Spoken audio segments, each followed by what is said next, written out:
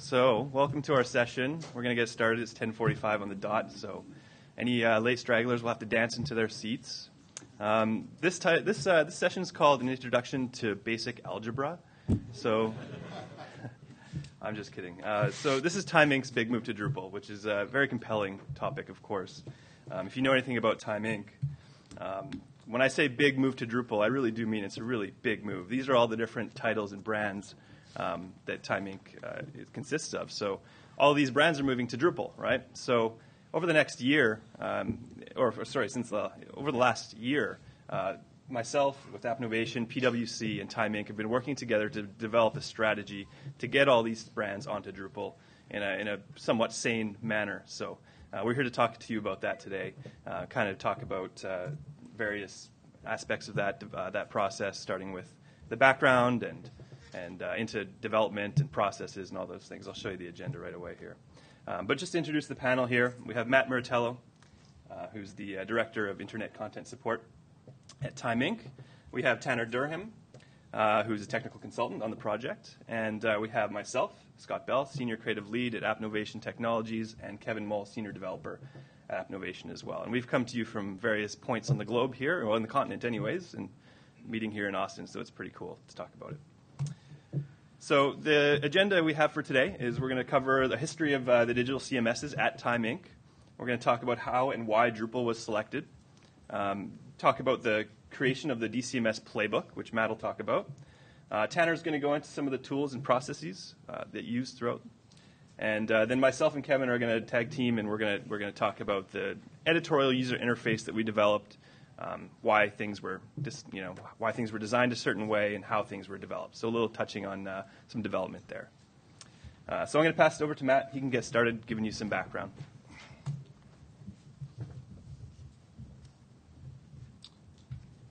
Thanks, Scott. Welcome, everyone.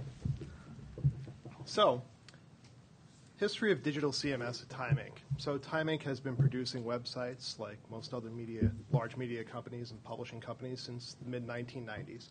And we have gone through a variety of platforms. Early on, we were early adopters of the Vignette platform and built a custom CMS editorial UI on that. For those of you that are familiar with Vignette, we started off really, I believe, with Vignette version 4, but when we adopted version 5, it really stood around for a long time. We did upgrade to version 6. For those of you that are familiar, it's a Tickle-based application, allows you to create templates using Tickle. But realized that, when we got to the mid-2000s, that we were limited by the platform. There were certain things that it just didn't do. So at that time, decided to start building a homegrown CMS, which we named Tips. And at the same time, actually, built a much nicer extended user interface on top of that was based in Flex in this application called Tips, which was very XSLT-based. And really, actually, at that point, had Vignette version 6 and Tips living side by side. There are certain things that Tips does very well, and there are actually certain things that Vignette, even till this day, does very well. We actually still have some of our largest sites on Vignette, people in EW, and actually others, not to forget anyone. But as time went on during the 2000s, we started to get this even more complex mix of technologies because titles wanted to have the ease of a blogging platform and be able to just blog content out there as quickly as possible. So WordPress even came into the mix. So you would have a site, like people.com that would have subdomains that were actually pointing to WordPress. And that added an additional level of complexity.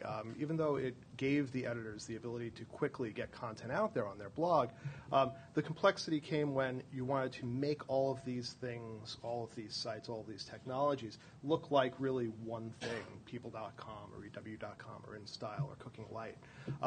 And what you wound up having to do was there was some manual work that editors would have to do to go and take the content that they published in WordPress or somewhere else and tout it in the main platform, which was Vignette or Tips. So there we wound up in a complex environment, heterogeneous mix of technologies. Required a lot of custom integrations. in addition to CMS, I also manage our search technology. And making search pull together all of this content and really having that, I mean, that's the one place that you really have to make it all seem as if it's coming from one technology, one CMS. A lot of custom integrations, a lot of feeds going back and forth. So how we selected Drupal as our digital CMS. So about 18 months ago, PwC came in-house and worked with us to review the CMS landscape, review all of the various CMS platforms that are currently out there. WordPress, Adobe CQ, Joomla even, I think, was in the mix at one point, but of course Drupal as well. Since we already had in-house experience with Drupal 6 and 7, and since Drupal is such a modular, great platform to build upon, Drupal actually wound up becoming our choice. And we decided to use Drupal as the core of a larger platform that we refer to as DCMS. Not a very exciting name, DCMS, but one that works for us, and it's really stuck at this point. Scott will actually touch upon that more later. But now that we decided upon Drupal, we started to think about some of our larger enterprise requirements. What were the things that we really needed to extend Drupal to do to meet our needs? So I have here active, active, active. Being able to have Drupal running actively in multiple data centers so that if there is some sort of a failure in one data center, we can easily shift over to another and really make sure that we don't skip a beat for our editors so that they can continue to publish our content and get it out there so that we could have a fast time to market was a very important thing. Two other things that, as we were working with PwC, came up as being important features of this new platform was the ability to embargo content and also contextual preview. And we came up with some interesting solutions for that using Drupal. So content embargo, we have some sort of, person of the year for time.com that, we're going to announce it on TV and we want to publish that bundle of content at the same time that somebody's announcing it. We want to make sure that that stays within the confines of the CMS and isn't accidentally published beforehand. But along with that, we want to be able to preview it in its sort of natural form, be able to click off as you're linking or click on links as you're previewing pages to see exactly what users are going to experience once we publish this bundle of content. So we actually adopted a module that was created as a part of the LSD initiative, SPS, to do that. So that leads us to the playbook. We quickly realized that we needed to really define what the DCMS platform was going to be. We really had to work IT and the title management, the brands. Really, we had to partner together to come up with a shared vision. What did they want from a CMS? What did we want from a CMS? And really, we're all one thing, right? So what collectively did we need to build into this platform to make sure that it gives all of our brands who have a diverse collection of content or a diverse variety of content that they publish? We have celebrity sites. Then we have something like My Recipes that publishes recipes. How do we make sure that we build a platform that meets all needs? So we decided to come up with a playbook, an implementation guide, something that described the technology stack, but also the modules that you would use, contributed or custom, the platform, the search technology, and even went a little bit further. During PwC's engagement, they reviewed all of our content types and actually found that we had something well over 1,000 content types if you just looked at all of our various CMS platforms and the content types that each brand had spun up as they've evolved. So part of that effort was to rationalize those content types and try to really find out what's the essence of each one of those. And we came up with about a dozen content types that really are the base. You can extend them, you can customize them to your needs, but we wanted to make sure that we had some sort of a standardized metadata schema that would allow us, it gives us any number of benefits. It gives us benefits when it comes to building modules and contributing code within the company and sharing from one brand to another, but it also allows us to do things like share content with other systems. If we know that our data structure is going to be a certain structure, a certain list of fields, and we know what the data types are associated with those fields, we could then have some external system interact with us and port data maybe back and forth. So it's an exciting new thing for us, and we're actually already starting to reap the benefits, I believe. Once again, Kevin and Scott are going to touch on that a little bit later. So we standardized content types. We also had a list of curated modules, created custom modules, and released that internally, and had sites already build against it and launch. So it's a very exciting time. A lot of people in this room, actually, that from time just call out to that have had a part to do a part of this, that we couldn't have kind of done that without their help. So on that note, I'm actually going to hand off to Tanner Dorham. Tanner and I, we actually started working on this together, and at the point that we completed the playbook said, you know what, it's time for us to actually start implementing this. So he's going to talk about how we did that.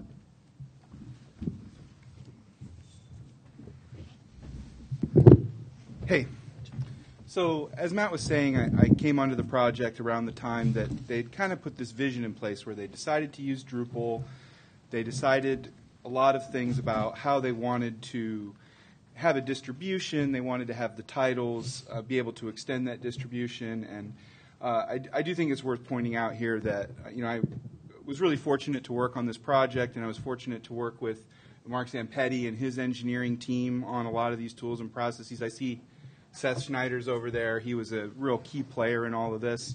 So, it was one of the most talented and thoughtful engineering teams I've had the pleasure to work with at time. So, like I was saying, the mission here was the title-specific development group. So the way things were organized when I showed up at time is that they had different groups. They might have a group of developers working on 3 or 4 brands, depending on how things were split up. So they had these, teams that were kind of disparate, but they all were working together as best they could, but they all had their own missions that they were taking on. And so part of the idea here was we had a Drupal Center of Excellence, it's kind of a lofty title for our centralized group there. And we were charged with taking this playbook and evolving it and working with the titles to, make it make sense and to get standards in place that we could evolve and give the titles what they needed to be able to publish the software and the content that they were trying to get out the door. So everything around this kind of process you'll see is the concept of a base distribution that can be extended by the individual titles as they need to extend things. So the kind of first thing, this is like just a little kind of house cleaning thing, is, we had a jump box in place, and I've seen other places do this. I think this works great, where instead of giving everybody access to all of the boxes, you give people access to a jump host, and from there they can run drush commands using aliases out to any of the boxes, the dev or the QA, or whichever boxes they happen to have access to.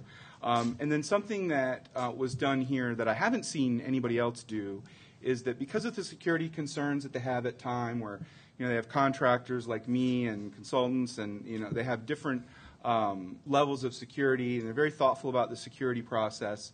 Drush is a really powerful tool if you give somebody full access to run, any drush command. So they put a limited drush in place called TI drush for Time Inc. drush, and that way they could dole out kind of a subset of drush easily to certain groups of people. And so kind of getting into more the nuts and bolts here of the build process and how this was set up. We were using drush make, and we would independently version control drush make from the rest of the files in the repositories. And this is kind of another key strategy here that evolved, was that we were going to have independent repos for independent pieces of code like modules and whatnot. So drush make had it would have its own repository, and it would be version controlled by the engineering team. So as updates, security updates, for example, came out for Drupal and they wanted to upgrade Drupal core, that would be a release to this base drush makefile. And then the titles would maintain independently for their brands a drush makefile to add modules on to the base distribution. And all of this was done. Everybody was adopting GetFlow, which is a really nice thing to see. Obviously, I don't have a lot of time to go into GetFlow here, but if you're not familiar with GetFlow, I highly encourage you to look into it. It's definitely can be a game changer when it comes to version control with Git. But like I mentioned here before, we had independent repos, and by applying separate version control to each module, this gives the titles the ability to work better together, right? Because if there's a custom module example for doing image management, Kevin and Scott are going to talk about some of the image management, custom image management assets that are in place for this editorial tool. And say Sports Illustrated, for example, wanted to evolve that for some specific need they had. Well, because that module is independently version controlled, instead of just version controlling the entire sites directory, for example, like we tend to do on a lot of Drupal projects, they're able to make a tag on this module and take it to the next version without impacting anybody else. So they can update their drush makefile to point to this new version of this module that they created.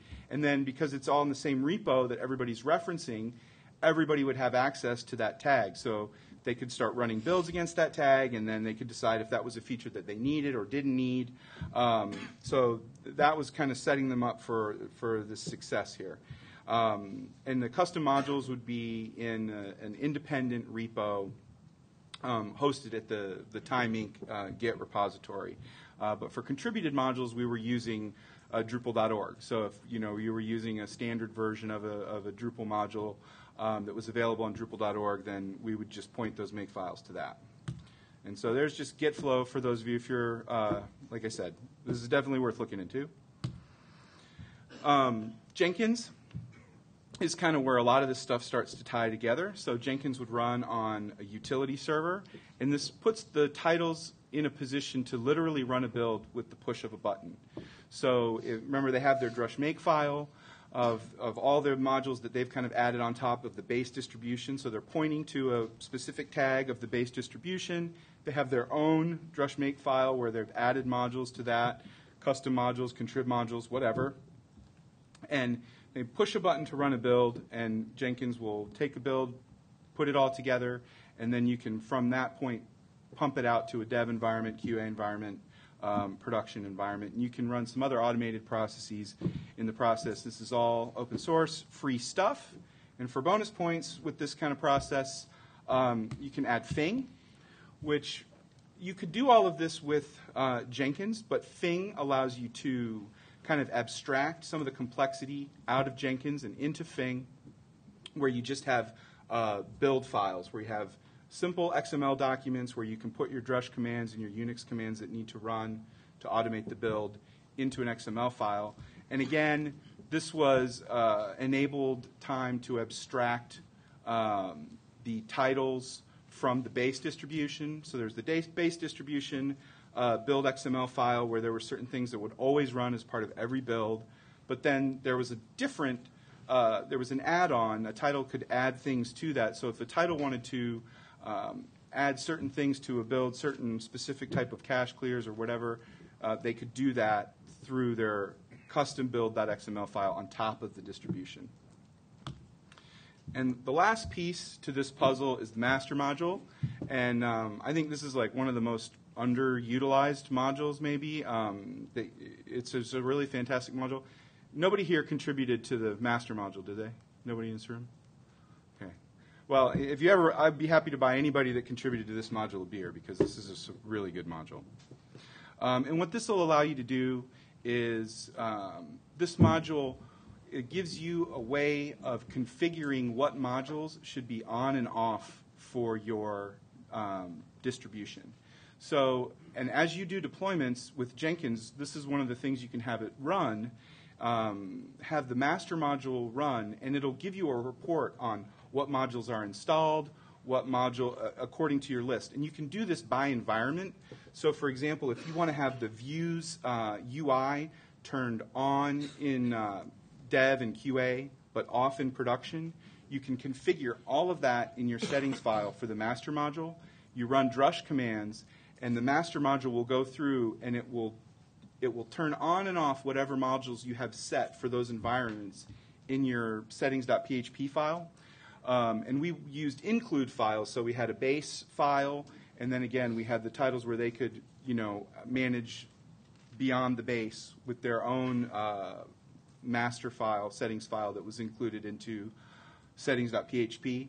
And this just works super slick. You even get reports in Jenkins of if perhaps you have something, have a module that's missing, you have modules that are turned off, you have modules that are redundant. You can even configure this to, say you have modules that you always want turned on that cannot be turned off. You can add those to be always on. Like for example, at time we're using the LDAP module. So to sign in, you need that.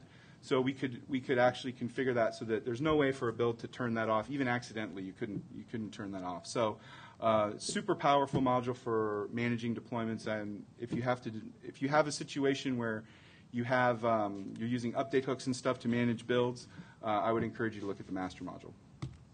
So here's just a little overview of the whole process here. So you've got the little developer girl in the corner here. She's making commits to Git.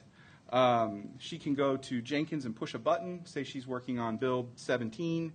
Jenkins will run a drush make and go out to Drupal.org and all of the custom Git repositories and package up a build.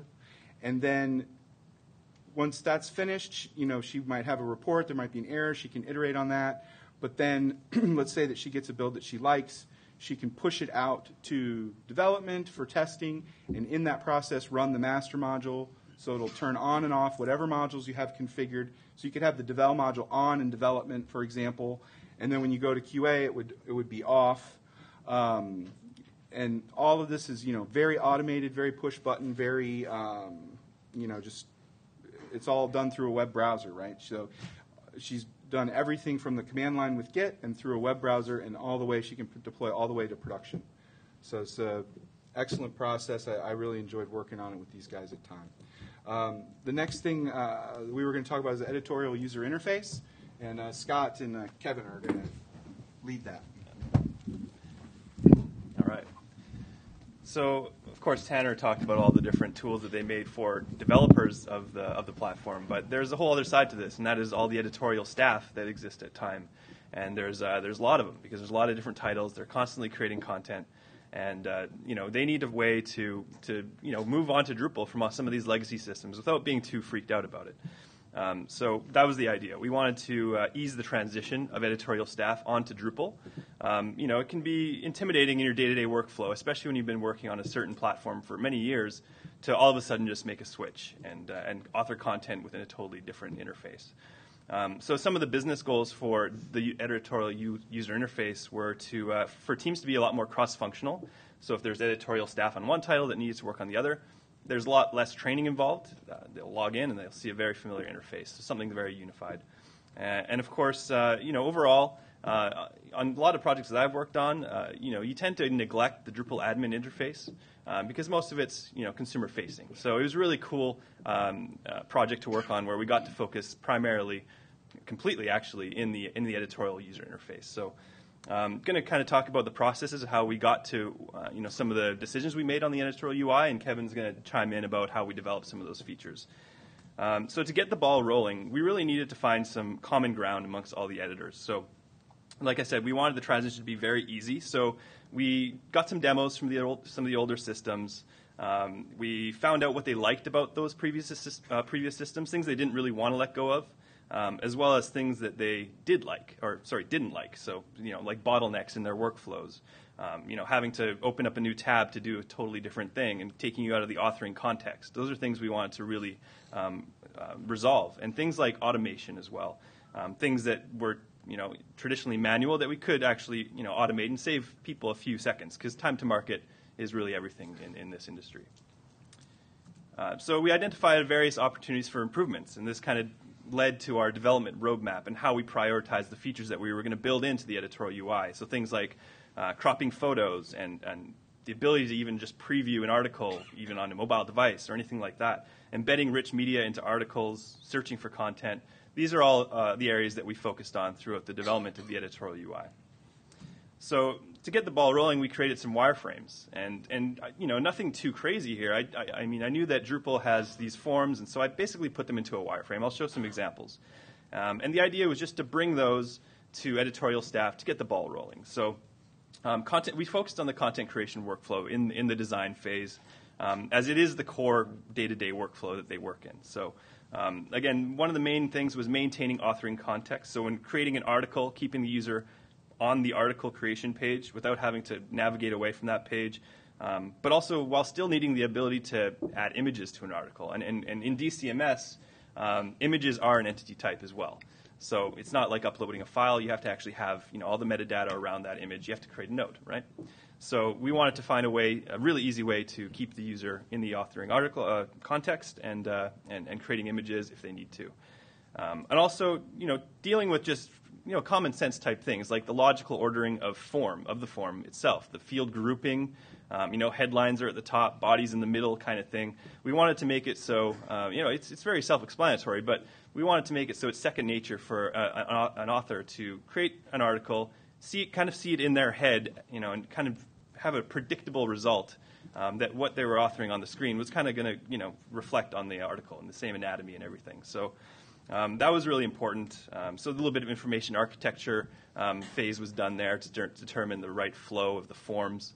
And also understanding that sometimes design decisions are subjective, especially when you're trying to, get consensus amongst a really big group of people. Some will like it one way, some will like it the other. So we identified certain areas where we could make configurable, so there would be no fighting.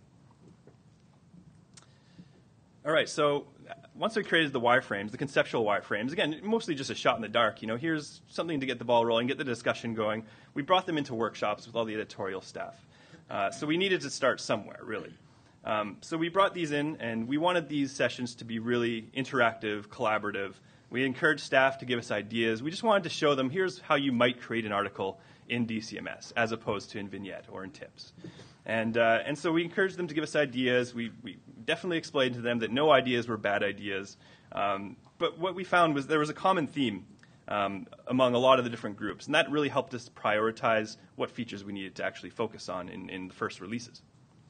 And of course, most importantly, with having the editorial staff involved in this process, it's a good way to get them excited about moving on to DCMS, to get the buy-in that we need from the editorial staff so they're not too scared, and also to give them a sense of ownership and pride about the product and that things are moving in the right direction. So that was really important. We held various events at Time Inc. to get the buy-in. Things like the town hall demo, which I'll show some pictures of here. We did an open house.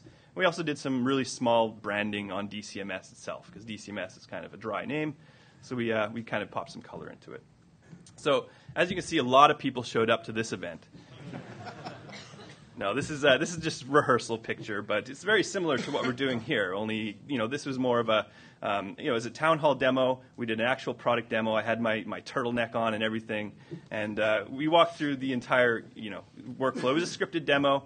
We showed some of the cool features that we wanted people to be excited about, and also the features that they brought to us, saying that it would be really cool if we could do this. And now we show them that we actually built it, and they're seeing that their suggestions are coming to life. That was a really good thing for that. So a lot of editorial staff and management attended that. We also did a panel discussion at the beginning of that demo where we had various tech leads from some of the different titles, Josh sitting over here, to represent some of the other brands. And basically they wanted to give their input on how DCMS will help their brands move on to the next level. So that was the town hall demo.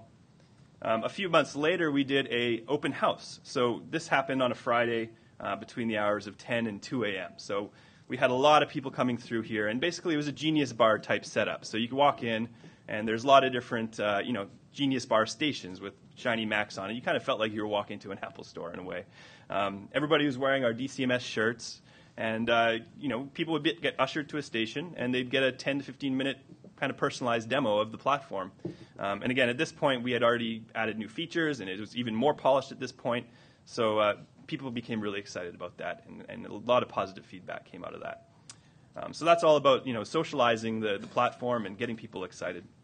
And lastly, we did just some really quick branding on DCMS.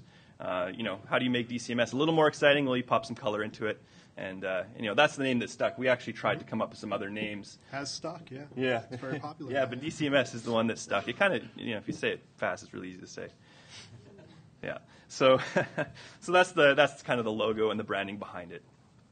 So now we're going to talk about some of the features of DCMS. So the key features here we focused on are form navigation, entity referencing, image cropping, editorial search, dashboard, and of course a mobile component to that as well. So starting with the form. So here's an example of the wireframe that I provided for the editorial staff. And like I said, it's a very overlooked aspect of developing a site. Now, a lot of different content types, especially like recipes, and the more they add on to a content type, the longer they can get. And that was one of the pain points, is that navigating these really long forms can be really cumbersome. It adds literally some seconds to your workflow, which is a lot when it adds up. So long forms that require a lot of scrolling or clicking, we developed this form navigation, which you can see along the left-hand side. Now, this is it's very basic. We just use field groups. So in the field UI, we set up the content type features to be field grouped, basically, in a very logical order. And then we just pre-process the node forms, output this the field groups as a jump menu. And when you click on one of the jump links, it'll just scroll the page for you directly to the section. This is really, really helpful when you need to edit something, especially something that's already filled out that has a lot of images, like a gallery. You just want to jump right to the images section. You don't have to scroll. You don't have to open up collapsed field sets. A lot less clicking, and just and it's helpful for developers too as we're testing and trying to add dummy content. We use this a lot, and the developers even really liked it. So that's how I knew it was going to be good. And of course, we have a mock-up too. So we added some paint to these things as well. So this is sort of a glimpse of what DCMS looks like. It's very clean and concise. It's not really, not a lot of eye candy here. It's supposed to just kind of stay out of your way. But we have the ability the form navigation here is on the top, right? So that was one of those things that was configurable, because some people wanted it on the left, some people wanted it on the top. So the next feature we're going to talk about is entity referencing. This is obviously a huge focus for us, a really big feature and a really cool feature. So ultimately, like I mentioned a few times, the goal is to maintain authoring context. So by default, referencing in Drupal, entity referencing in Drupal is set to an autocomplete. So you can imagine that if you need to add an image to an article and you're needing to browse a really large library, like Time has a ton of images, and you need to find that one image that you're going to attach, an autocomplete field isn't going to help you. So we needed to find a better user experience and user interface for getting to the image that you need. So again, we provided this wireframe, and very simple, right? Very simple wireframe. Put this in front of the editors and say, okay, how do you want to find content? How do you want to find the images? What kind of things do you search for? So using this approach, we were actually able to get, okay, well, we know the editors want to filter by certain things, so we added the filters on the left, right? We knew they wanted to have either a grid view or a list view, so we added the toggles to toggle between back and forth. So here's the sort of a visual representation of what that ended up looking like. So, of course, if an image doesn't exist in the system, they need a way to create that entity really quickly without leaving that page. So we gave them a drag and drop. You drag images onto this hotspot. You click Save. It automatically creates nodes, references them for you. You're good to go. You continue authoring your article. So Kevin's going to talk a bit about the implementation of that right now. So the overall goal for this whole thing was to make it easy, clean, but most importantly fast for content creators to create content. And for most all of the titles at Time, this means adding images. So in Drupal terms, that means referencing entities. So because it could get overwhelming with the amount of images that are going to be added to these sites over time, we realized right away the autocomplete wasn't going to work for us, especially for content types like galleries, where you're adding 30 or 40 images at a time to a single node. So having to go through and trying to remember even a slight bit of the title in order to find it in the entity reference search, the autocomplete, and then do one at a time for 30 images, we knew right away that this wasn't going to work. So we looked at Contrib. There was a couple modules that we looked at. Entity Connect was one. It's a great module, but it still didn't quite get us to our goals of making it clean and fast. So we developed a solution that was using C-tooled modals so that we could keep the user in the context of creating that particular node. We used views with the exposed filters to give that faceted search so they can easily find the image they needed based upon any number of features or attributes to the image. And then we leveraged Form API's AJAX capability so that we would actually reference the images as soon as the modal closed. So this was a way that that gave the content creators a very powerful way to find all the images they need and easily connect them to the node. So after we implemented this, we actually realized that we could use this for not only images, but really any entity type. So we configured it to be kind of smart. So it would read the field settings for the field, and if it was only a single value field, it would only allow you to reference a single value. If it was a multi-value field, it would allow you to enter as many images as that field would allow. It would also read the allowable types. So if you wanted to allow, say, text documents or images, then both of those content types would show up in the view so that you could attach or embed anything or any type of entity. So it was a really powerful way, and it allowed us to achieve all of our goals of making a fast and easy way for editors to reference content. Obviously, I mean, we're limited in time, so there's so much more that we could talk about on just that feature alone. But if you want to ask questions later on, we can definitely answer more on that one. The next one is image cropping and editing. So just a quick point here. I mean, editors need the ability to crop different images or images differently for each individual image style and apply effects. So, you know, when we were doing our workshops and doing our one-on-one interviews, obviously Photoshop is used. I mean, you're not going to really replace Photoshop. But for some of the smaller titles, you know, they wanted to just have a quick way to sharpen something and change the crop on the homepage tout or in the article detail page. So what we have here is the image cropping interface. So once you do select that image that you want to attach to the article through your entity reference, you click a crop link, and now you open up this interface. So along the left-hand side there, those are all the image styles that are being pulled in that are set to have the effect TI image crop on them. So now they're available. Across the top, you have all the effects, and you really just go one by one, click, change your crop, click, change your crop, add an effect, click, change your crop. Super easy. Click save, and then you just go right back into your authoring experience. So really quick way to do it, and actually really cool discovery that we made along the way of building this that Kevin will talk about right now. Yeah, this was a really fun feature to implement. When we came up with a solution for this, we knew we needed to create an image effect that could be applied to core image styles. But we weren't quite sure how we were going to approach the UI. We knew we needed a place where all of the image styles for the particular image would be on one page, and editors didn't have to jump back and forth and go to different tabs or move around. It all needed to be right there. So we figured that in order to do that, it was probably going to take us even up to a few weeks to define that interface. But as we mentioned, we were building this system so that all these titles can collaborate. They can share code. They can share features. And during this, we found out that Sports Illustrated was actually developing this feature. So we were given a quick demo, and kind of light bulbs went off in our head. We all looked at each other and said, not only is this exactly what we want, it's better than we could have ever imagined, and it was all done. They designed that in such a great way that I almost had to touch nothing in the front end UI code, and all I had to do was slightly adjust the way that it worked on the back end to fit into our workflow.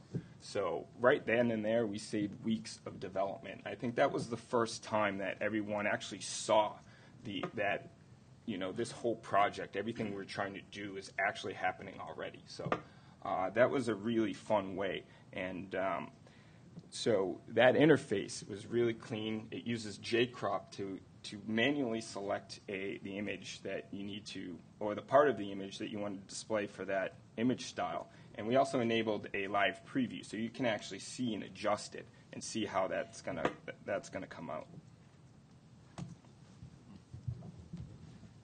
Yeah, that was a really defining moment along the project. I think I got a little bit emotional because I remember looking around the room at all the different developers and being like, "This is it. This is what we're striving for. We're building a community within time, and it's going to benefit everybody." So that was a pretty cool moment. And I think going forward now, they have a lot of different community meetings that they plan to do this more often. So that was very cool. I didn't cry or anything. All right. So the next feature is editorial search. So you're all familiar, most likely, with the admin/content page. Now, it doesn't really give you a whole lot out of the box. It gives you a way to find a piece of content, but it doesn't give you a way to search in a multifaceted way. So here's a wireframe of how we wanted to do that. Again, this is something we put in front of the editors. We said, okay, how do you want to find content? What are some of the filters you need on the left? How do you want to find it? And when you find that piece of content, what do you want to do with it? So basically, across the top, you have the different content types. Along the left, you have different attributes of that piece of content as well. So you could just basically say, I want articles, images, and galleries that are published within the last 3 days. Click, and you have a list of them, right? And then you want to subtract galleries from that. Click, it's gone, right? So you just keep, it's an additive and subtractive search. It's a really quick way to get to the piece of content that you're looking for. And then once you're there, you can do anything you want to it. You can publish it. You can edit it, of course. You can do bulk operations on it, things like that. There's some really cool things under the hood on this thing. So Kevin will mention those things. So the main goal here was to keep the public-facing site search separate from the back-end editorial search. This did two things for us. This allowed us to put content in the editorial index that was either unpublished or not meant to be public-facing. This also prevented us from having to put a status equals published on every search results page there, because as infallible as all of our developers are, we all know that can easily get left off by accident, and all of a sudden you're exposing content that's not supposed to be seen by the public. And so we kind of removed that from being a possibility. The second part of that is also performance, too. We didn't want anything to inhibit the editors while they were trying to search for content. So if there was some heavy traffic to the site and a lot of people searching and hitting the index, we didn't want that to slow down the editor's process of creating content. So to implement this, we chose to use the Search API module with an Apache Solr backend. We felt that this gave us a better views integration, and with exposed filters and bulk operations, it allowed us to create an interface that closely resembled the mock-ups that Scott had created and that the editors were expecting.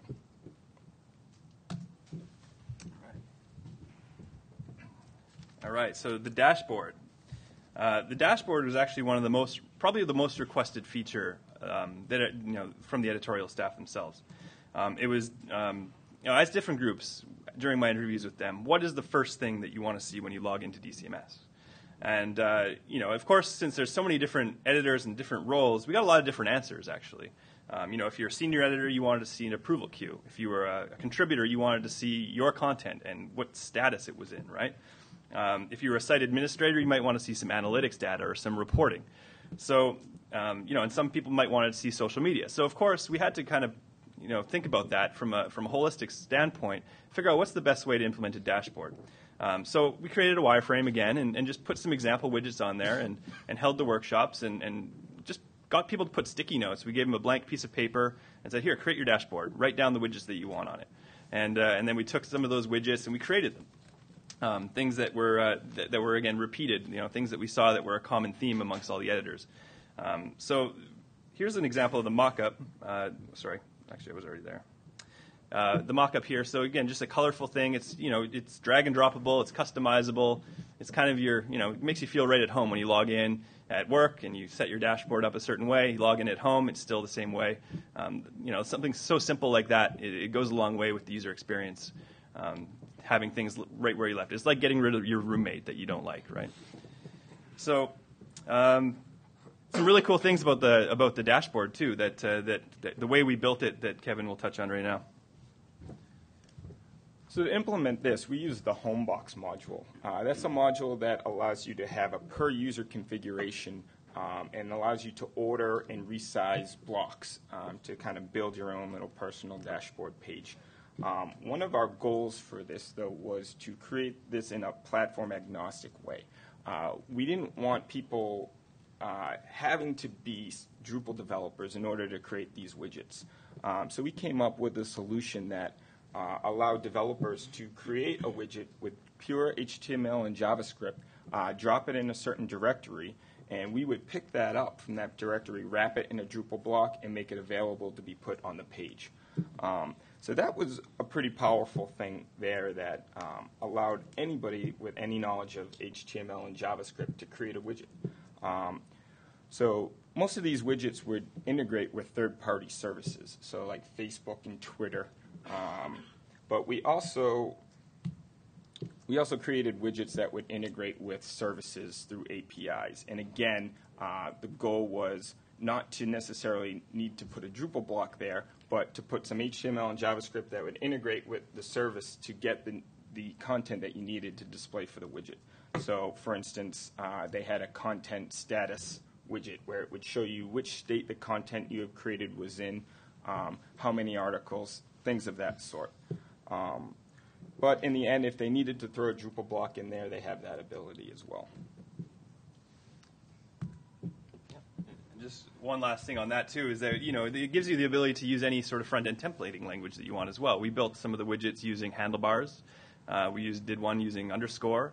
So it gives you a lot of freedom there to create these little apps within your dashboard in any way you want. So a very powerful thing. So the last thing that we're going to talk about real quickly is mobile.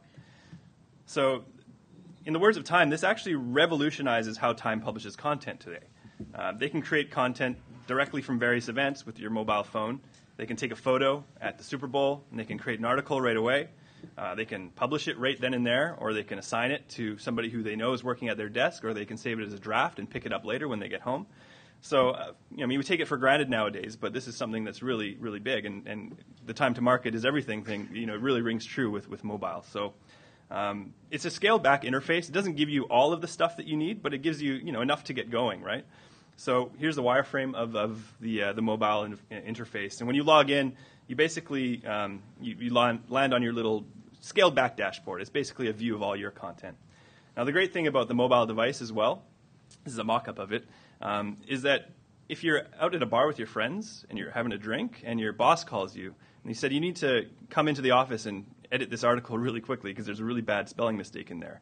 In the past, you'd have to go into the office. But now you don't have to put your drink down. You just have to log in on one hand, have your drink in the other, and you just make that change. And so that's a huge win. Editors love that. So, basically node forms are optimized. This is basically just a sub-theme of the main theme that we used. And that's all. It uses user agent detection, device atlas, to determine what device you're on and feeds you that theme. This node forms are a little bit scaled back because you don't always want to create an entire article. Maybe you want to create a stub article or a draft or whatever it may be. But this is where we utilize some collapsible field sets. So you can, if you want to start a headline, just open up the headline, create it and move on. So very powerful, very cool. A lot of wow factor when we're doing demos and taking photos of people and creating articles on the live website. It went over very well with the editorial staff. Just one thing, and you can follow the content creation process from beginning to end, all on your mobile device. Take a picture, create an article, and publish it out there without having to touch a desktop. Yeah. And of course, since we want to be very cross-platform and mobile, we're developing the milk carton version, so you can actually update your website while you're eating your cereal. So that's being released in V9 or something. So 11. V11. So thank you very much. It's a very lot of content to pack into an hour session. So we wanted to save time for questions. We know we went very fast, so open up the floor to questions now. And thanks again.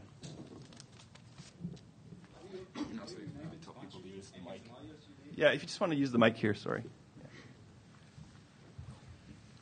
Sorry. Have you been able to contribute any of the modules you did, the gallery, the... Yeah, so actually, so that is something that we've given thought to and something that we're working on, being Time Inc. There are approvals that we need to get and to make sure that we're doing things in the right way. So we're working on it. It's the best answer I can give you. Hi, I just wanted to say hi. This is a very funny thing for me. Back in 1995, I was one of the Time Inc. digital. It was called Time Inc. New Media back then. So when you speak of the history of CMS, actually we did Vignette 1 way back. That replaced flat HTML. So this all comes full circle for me. I just wanted to say it looks great. It's so good to see you using Drupal. And it looks to me like you finally got it right. Thanks. Hi there. I really appreciate what you were showing about how to add media attachments to a node. I'm curious if you've done work with allowing them the flexibility to add that into body copy, and if so, what approach you took in handling that. Yeah, I mean, the answer there is we haven't put it into body copy yet. That is on the roadmap, though, right? Yeah, basically that's the best answer we can give you. One thing we have done, though, is we've worked on extracting, when possible, information from the actual image asset or video asset, if possible, like EXIF or IPTC, and allowing editors to take an image, drag and drop it into DCMS, and if that information is there, map it to fields so that the node is actually created as a part of just uploading the image. Right. Great. Thank you. You're welcome. Hi. Thank you very much for sharing all of this. I think it was great. I have actually two questions. One is of the operational nature, is basically how many people and how much time did it take you to build all of this?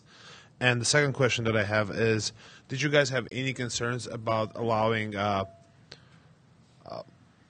pretty much arbitrary HTML widgets into Drupal to pick them up, and what was the technical concerns and considerations there? Sure. So it takes a lot of people actually to do this, and it has. Many of the people here, I can't thank them enough. They're have been there from the beginning. I have a team. Actually, I had individuals from App Innovation. Tanner was working with me. Jeremy sitting in the audience. He runs one of the development teams. So really a very large group and really a lot of collaboration between us and the brands. So this process we really started 18 months ago, I would say.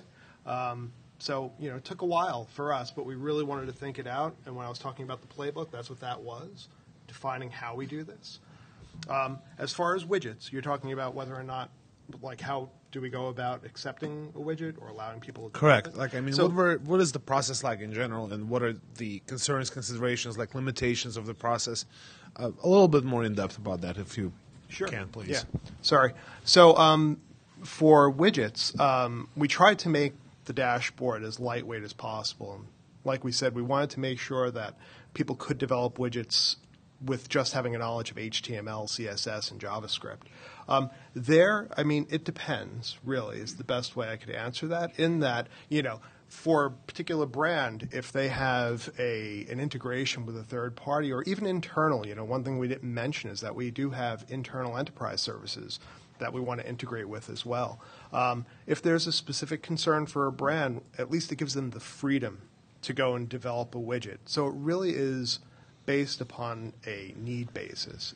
If a brand has a need to integrate with a particular platform, they can.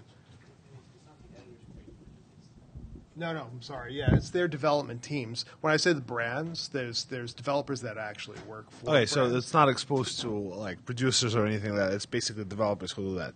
Yes. Right, thank you.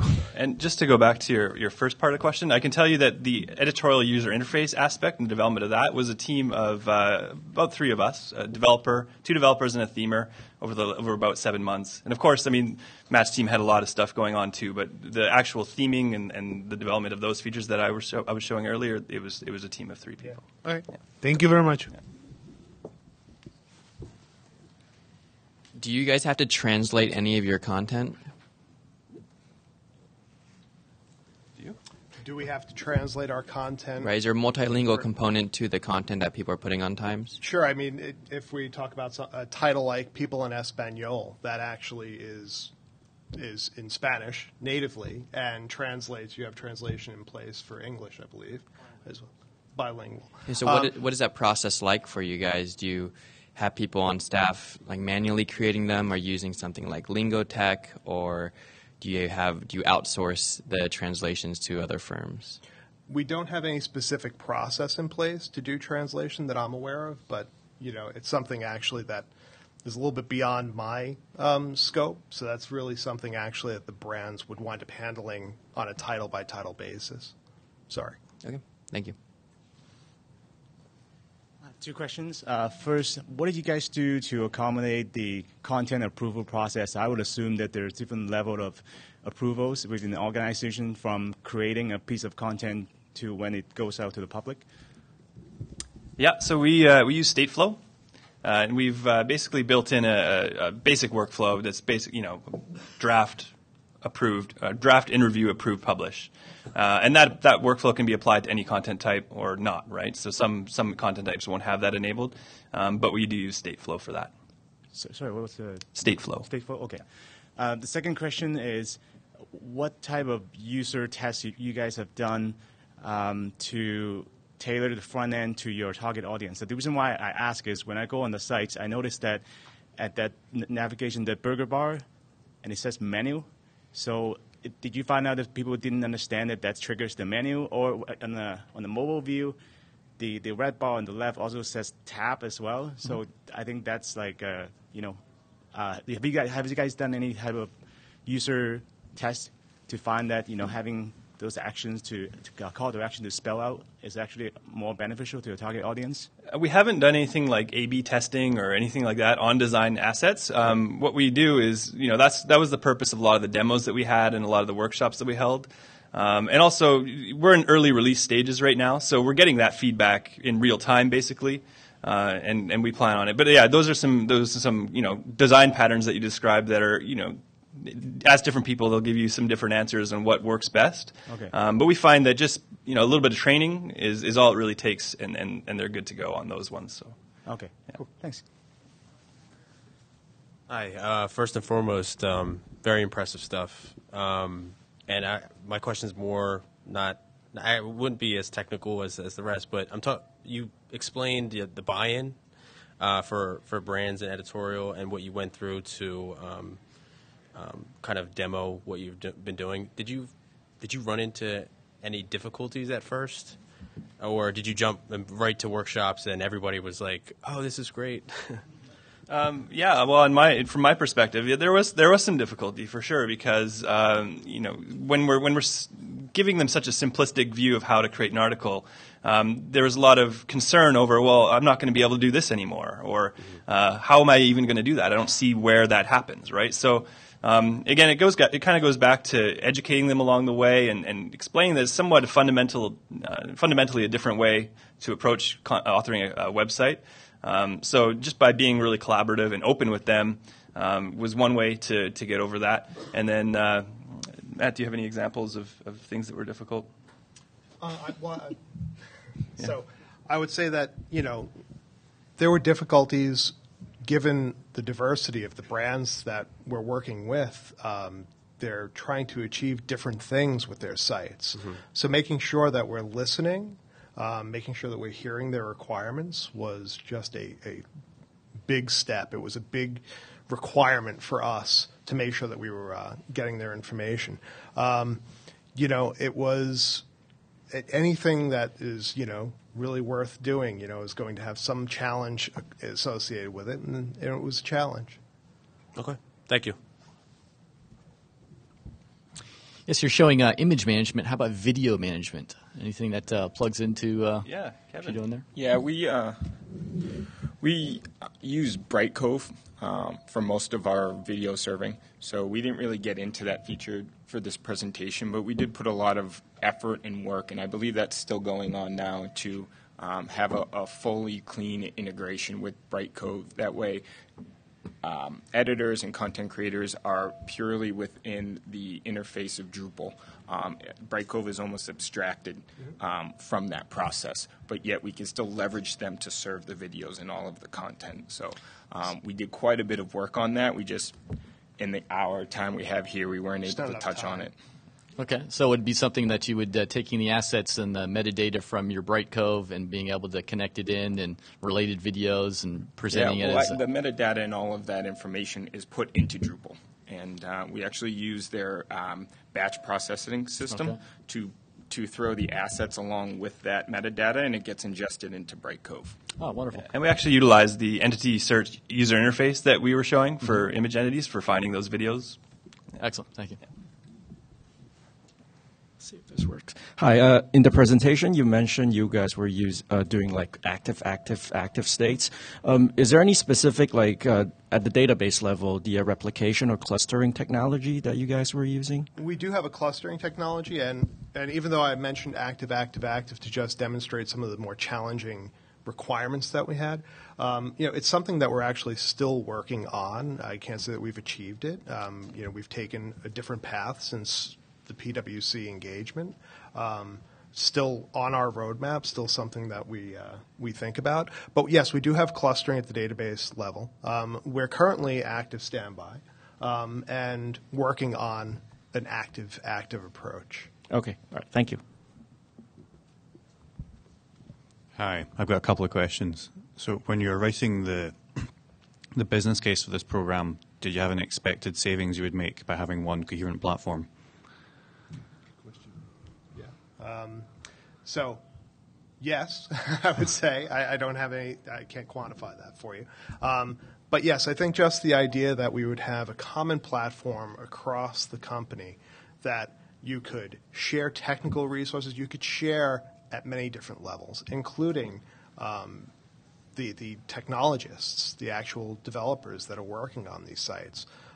Having that, I think there's savings there. There's savings in being able to reuse, being able to have one brand create functionality and then have another brand leverage it. I mean, we saved money and time with the photocopying tool that we described earlier that, Sports Illustrated was working on creating their photocopying tool. They were following the playbook, and that standardization really paid off for us. It sounds like you really want to do portfolio management as opposed to project management. Trying, I guess, yeah. And you didn't talk very much about migration or complex integration with external systems. Is that all still to do, or? So I would say, though, that like Brightcove is an example of a customization with an external system, in that we have what we tried to do there was, there were really multiple things we were trying to achieve, but one of them was to make the user interface experience performant, make it responsive. So we didn't want somebody who's going to upload a 3 gigabyte video file to have to sit there and wait for the shipping and round trip to Brightcove and then back again. So we decoupled that. So that's the approach that we take, and there's any number of custom integrations that I wasn't able to get into as a part Tanner of this. has a couple maybe that you can touch on. Yeah, there was an LDAP integration, there was a ping identity integration for single sign-on with Acquia. So there were a lot of third-party and local kind of within the enterprise integrations. They had an API for doing customer subscriptions. There's an integration there. So there was a lot of integrations across the enterprise and with third parties as well. Yeah, actually, for our internal platform, alongside our editorial user interface, there are platform features that we've developed, and many of them are actually custom integrations with our enterprise services for polling, profiles, bookmarking, things we already had in place that now we wanted to hook into DCMS. Thanks. Fantastic. How accessible is your the whole site, both on the both on the front end and in the UI for the editors? Accessibility? Yes. Well, there's some cool features in place. It wasn't our main focus, but there are some cool things like keyboard shortcuts in place. But I think that's probably the extent of accessibility. It's not really a public-facing site, so we kind of knew our target audience. It's a smaller group. We knew kind of their demographics and how they like to work. So. What about in the public-facing end? Are you guys required to be accessible or not? Well, it's a difficult question for me to answer. So I work for the technology group for IT. We create the platform, and then we hand off to the brands. So once again, I'm going to have to say that really that's probably more of a brand-specific answer, not one I could probably really give you an adequate answer to here. Sorry. Okay. Do you have Just for the record, and I don't know if you guys are aware of it, on our engineering teams, we did just hire our first blind accessibility expert for everybody that really starts to laugh. Okay, even for our blind accessibility expert. It helps us make sure that our public-facing sites are as accessible as they can be. So that, for example, when a photo comes up for a blind person, they do get the audio signal that that photo is going to end description of it. So it is something that we're actively working on for the public-facing sites, but that hire hasn't yet percolated across all the engineering teams. Okay. Thank you. Thank you.